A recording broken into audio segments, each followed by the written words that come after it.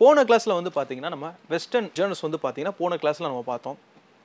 இந்த கிளாஸ்ல வந்து நம்ம ஃபோக் ஜர்னல் பத்தி பார்க்க போறோம். அதுக்குரிய டிஃபரண்ட் வெஸ்டர்ன் அண்ட் ஃபோக் கூட டிஃபரன்ஸ் பத்தி பார்க்க போறோம். அப்புறம் ஃபோக் கேட்டகரியில இருக்கிற 4x4 ஆல்ரெடி வெஸ்டர்ன்ல நம்ம 4x4 பார்த்துட்டோம். ஃபோக் 4x4 வந்து என்ன பண்ண போறோம் பார்க்க போறோம். 4x4 இருக்கட்டும் 3x4 6 8 2 4 அந்த ஜர்னல்ஸ் ஃபோக் ஜர்னல்ல இருக்கிற இந்த பீட் என்ன பண்ண போறோம் நம்ம பார்க்க போறோம். ஓகேவா? சோ ரெடியா இருக்கீங்களா? ஓகே, நீ கிளாஸ்க்குள்ள போலாமா? வாங்க நம்ம கிளாஸ்க்குள்ள போலாம். ஃபோக் ஜர்னல்ல நீங்க ஜெனரலா பார்க்கணும்னா வெஸ்டர்னுக்கும் ஃபோக்குக்கும் என்ன டிஃபரண்ட்னா வெஸ்டர்ன்ல வந்து ட்ரம் யூஸ் பண்ணுவாங்க. வெஸ்டர்ன் ட்ரம்ஸ், காங்கோஸ், பேங்கோஸ் இந்த மாதிரி ரிதம் இன்ஸ்ட்ருமெண்ட்ஸ் யூஸ் பண்ணுவாங்க இந்த ரிதம் ப்ளே பண்றதுக்கு. இதே வந்து ஃபோக் ஜர்னல்ல வந்து தபேலா, தவில், உரிமை, அப்புறம் வந்து டோலாக்கு, ஸோ இந்த மாதிரி இருக்க இன்ஸ்ட்ருமெண்ட்ஸ் வந்து நம்ம இந்தியாவில் இருக்க இன்ஸ்ட்ருமெண்ட்ஸு ப்ளஸ் வந்து பார்த்தீங்கன்னா நம்ம தமிழ்நாட்டில் ஃபேமஸாக இருக்கிறது வந்து தவில். ஓகேவா? இதே வந்து கொஞ்சம் நீங்கள் நார்த் பக்கம் போனீங்கன்னா டோலாக்கு வந்து ஃபேமஸாக இருக்கும். அதே மாதிரி கேரளாவில் வந்து கடம் பார்த்துருப்பீங்க. ப்ளஸ் வந்து செண்டம் மேளம் அது நீங்கள் பார்த்துருப்பீங்க. ஓகேவா? ஸோ இந்த இன்ஸ்ட்ருமெண்ட்ஸ் தான் வந்து ஃபோக் ஜர்னலில் யூஸ் பண்ணியிருப்பாங்க. இந்த ரிதம் 4x4லையும் யூஸ் பண்ணியிருப்பாங்க, 6/8ல யூஸ் பண்ணியிருப்பாங்க, 3x4 2/4 இந்த மாதிரி இருக்கிற இந்த டைப்ஸ் ஆஃப் இன்ஸ்ட்ருமெண்ட் வந்து யூஸ் பண்ணியிருப்பாங்க. ஓகேவா? இப்போ உங்களுக்கு புரிஞ்சிருக்கும்னு நான் நினைக்கிறேன். கண்டிப்பாக. இப்போ நம்ம என்ன பண்ண போகிறோம்னா 4x4 ஜர்னலில் இருக்கிற சாங்கு ஆல்ரெடி நம்ம வெஸ்டர்னில் பண்ண மாதிரி தான் இதுலேயும் நம்ம என்ன பண்ண போகிறோம் ப்ராக்டிஸ் பண்ண போகிறோம். ஃபோக்லேயும் ப்ராக்டிஸ் பண்ண போகிறோம். 4x4 ரிதமை வந்து நம்ம என்ன பண்ணிக்கலாம். ஃபஸ்ட்டு வந்து உங்களுக்கு நான் சொல்லிடுறேன். 4x4ல உம்மை நம்பி வந்தேன் அந்த ரிதத்தில் வந்து பாஸ் டெஸ்டினி ப்ரோ அவங்களோட சாங் வந்து எனக்கு உம்மை விட்டா யாரும் இல்லைப்பா அந்த சாங்கை நம்ம என்ன பண்ண போகிறோம் சி மேஜர் ஸ்கேல்ஸில் வந்து ப்ளே பண்ண போகிறோம். ஓகேவா? ஓகே, இப்போ ரிதம் வந்து செட் பண்ணியாச்சு. இப்போ நம்ம ரிதத்தை போடாமல் நம்ம என்ன பண்ண போகிறோம் நம்ம ஃபஸ்ட்டு ப்ளே பண்ணி ப்ராக்டிஸ் பண்ண போகிறோம். ஸோ ஆல்ரெடி இதுக்கு முன்னாடி நம்ம இந்த 7 மேஜர் ஸ்கேல்ஸில் வந்து சி மேஜர் நான் வந்து உங்களுக்கு சொல்லி கொடுத்துருப்பேன். எப்படி வாசிக்கணும், சி மேஜர் ஸ்கேல் எப்படி ப்ளே பண்ணுறது அப்படின்ட்டு. தெரியலனா உங்களுக்கு ரிமைனிங்காக வந்து நாங்கள் வந்து மேலே டாப்பில் வந்து பார்த்தீங்கன்னா அந்த கார்னரில் நாங்கள் ஸ்க்ரீனில் வந்து போடுவோம். பாருங்கள், பார்த்துட்டிங்களா? ஓகே. ஸோ அந்த சி மேஜர் ஸ்கேல்ஸ் இருக்குது பார்த்தீங்களா, அதை பார்த்தா நீங்கள் வாசிக்கணும். ஓகேவா? ஓகே. இப்போ நம்ம என்ன பண்ண போகிறோம்னா சி மேஜர் ஸ்கேல்ஸில் இருக்கிற அந்த சாங் எனக்கு உம்மை விட்டா யாரும் இல்லைப்பா அந்த சாங்கை நம்ம ப்ளே பண்ண போகிறோம். ரெடியாக இருக்கீங்களா? கீபோர்ட் பக்கத்தில் வச்சுக்கோங்க. கீபோர்ட் பக்கத்தில் வச்சுக்கிட்டா தான் நம்ம ப்ளே பண்ணும்போது நீங்கள் சேர்ந்து ப்ளே பண்ணுறதுக்கு ஈஸியாக இருக்கும். ஓகேவா? ஓகே. இப்போது நம்ம எனக்கு உம்மை விட்டா யாரும் இல்லைப்பா அந்த சாங்கை ப்ளே பண்ணலாம்.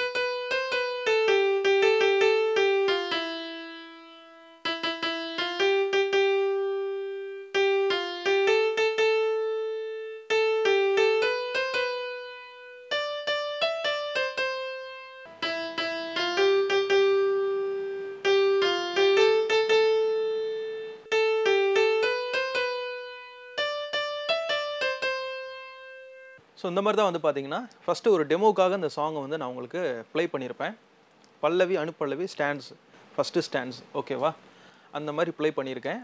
ரெண்டாவது வந்து இதை நம்ம கொஞ்சம் ஸ்லோவாக என்ன பண்ண போகிறோம், வாசிக்க போகிறோம். ஏன்னா இப்போ நான் வாசித்ததில் உங்களுக்கு ஒரு சில பேருக்கு புரிஞ்சிருக்கலாம், இல்லை புரியாமல் இருந்திருக்கலாம்.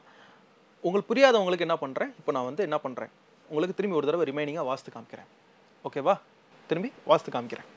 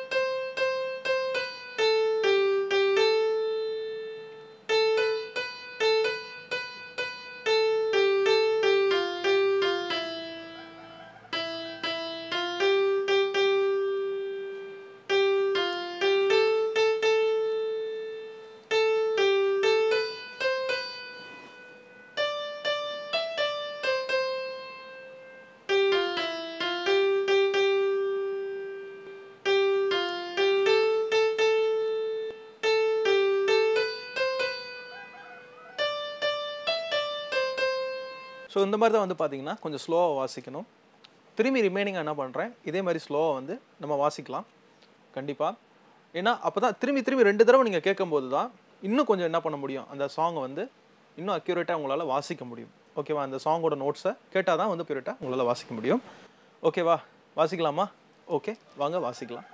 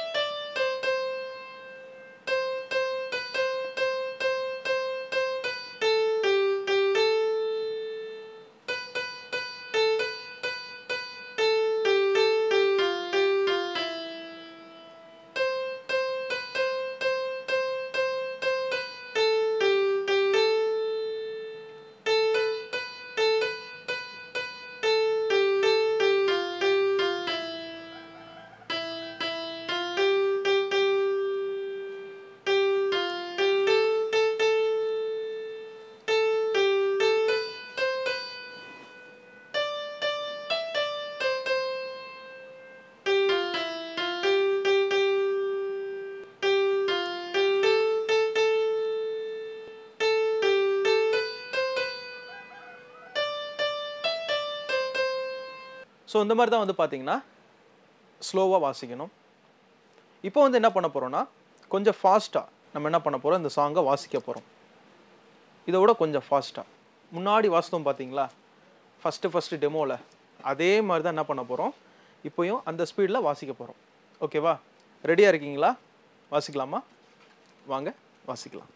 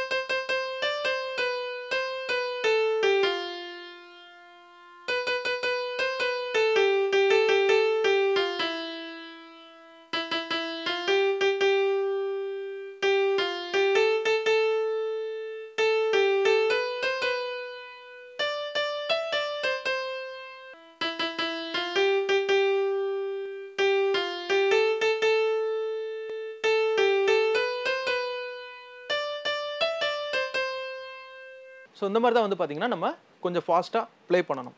ஆல்ரெடி உங்களுக்கு நான் சொன்னது தான், ஒரு ஸ்டெப் மாதிரி வந்து பார்த்தீங்கன்னா படிப்படியாக தான் என்ன பண்ண முடியும், நம்ம கொஞ்சம் ஸ்பீடை வந்து இன்க்ரீஸ் பண்ண முடியும்.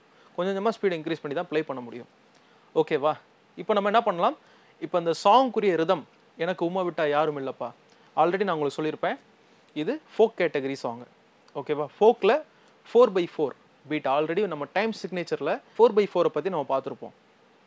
4/4ன்னு என்ன, 4 கவுண்ட்டு 4 பீட்டு, 4 கவுண்ட்டில் அந்த 4 பீட் வரும். ஓகேவா? அதான் 4/4. ஓகேவா? இந்த 4/4 நம்ம என்ன பண்ண போகிறோம், நீங்கள் பெரிய போர்டு வச்சுருந்தீங்கன்னா பிஎஸ்ஆர் S910 இல்லை எஸ் சீரீஸ் 950 970 அந்த மாதிரி போர்டு வச்சுருந்தீங்கன்னா யூசர் அப்படின்ற ஒரு ஆப்ஷனில் ஆல்ரெடி நீங்கள் பீட் ஏற்றி வச்சுருந்தீங்கன்னா அதில் வந்து 4/4 உண்மை நம்பி அப்படின்னு போட்டிருக்கோம் ஒரு ரிதம்.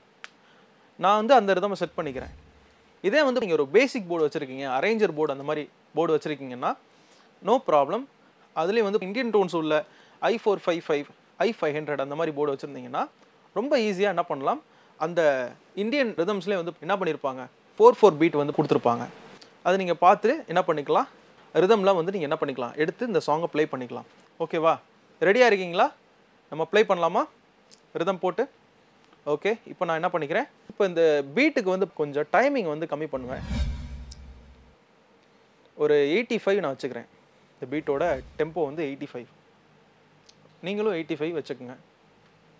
இப்போ என்ன பண்ண போகிறோம், இந்த சாங் வந்து நம்ம ரிதம் போட்டு ப்ளே பண்ண போகிறோம்.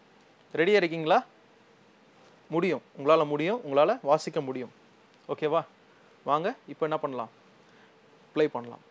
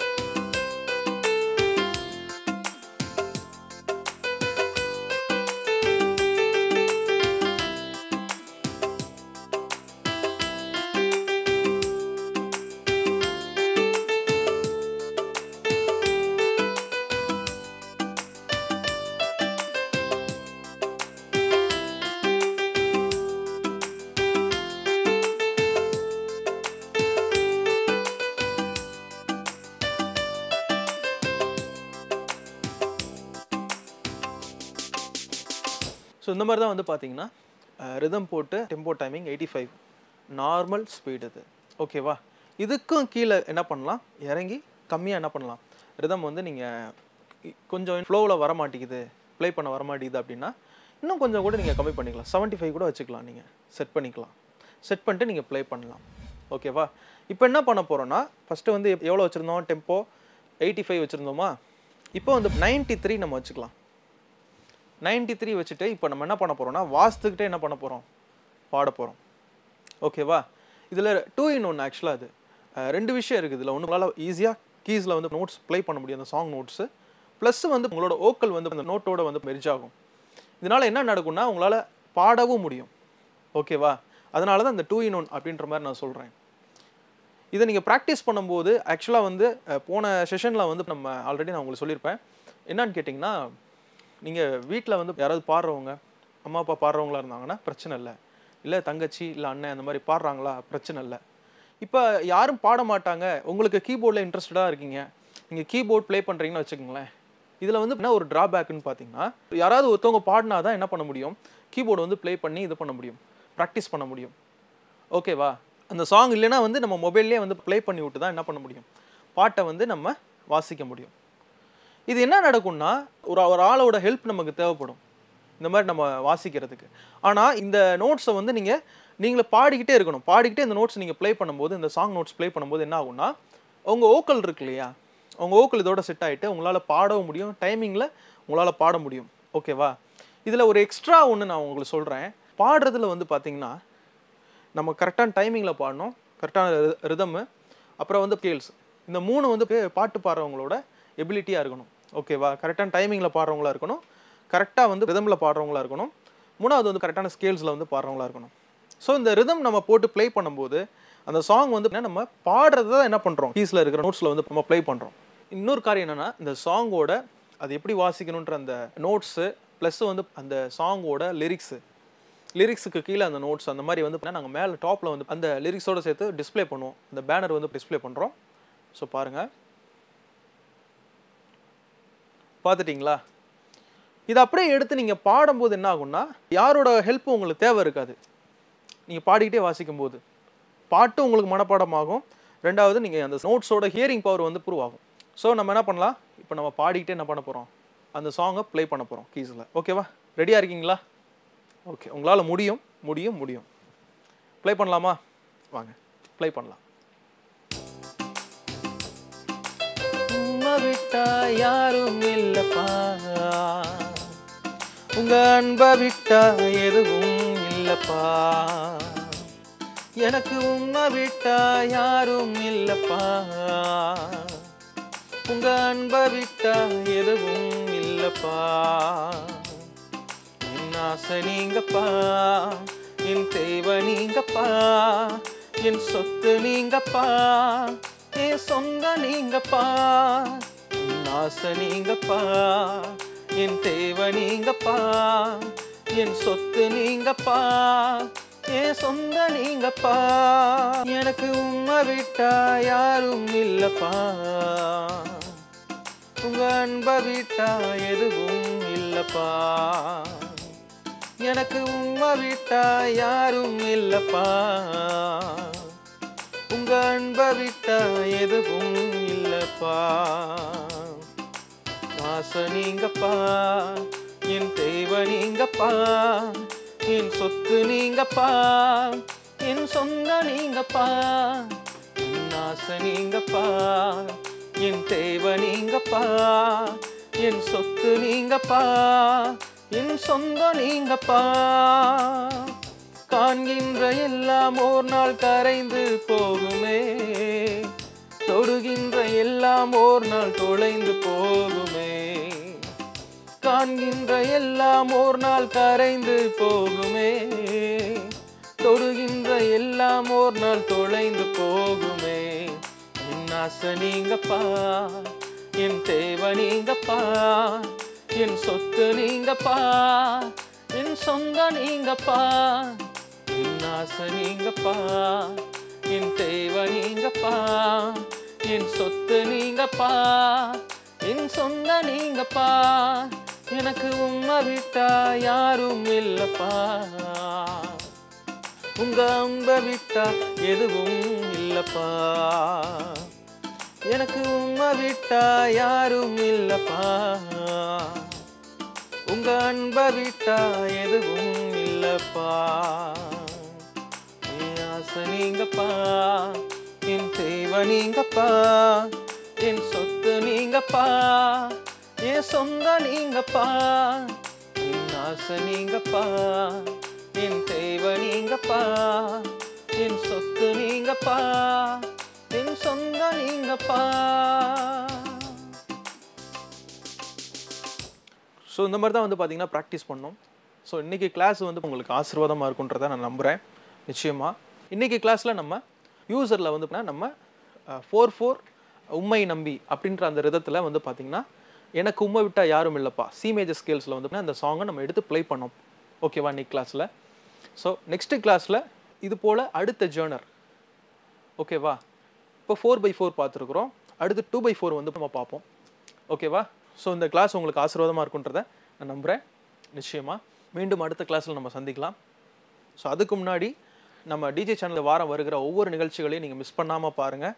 அந்த நிகழ்ச்சிகள் எல்லாம் உங்களுக்கு ஆசீர்வாதமாக இருக்குன்றதை நான் நம்புகிறேன். நிச்சயமாக ஆசீர்வாதமாக தான் இருக்கும். கண்டிப்பாக மீண்டும் அடுத்த கீபோர்ட் கிளாஸில் நான் உங்களை சந்திக்கிறேன். தேங்க்யூ. God bless you.